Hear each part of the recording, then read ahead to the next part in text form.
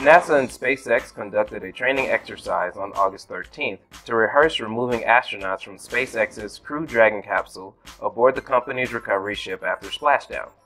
The exercise was meant to ensure all members understand their role in caring for astronauts when they return to Earth from the International Space Station on commercial crew missions. NASA astronauts Doug Hurley and Bob Behnken will be flying to the space station on SpaceX's Demo 2 mission.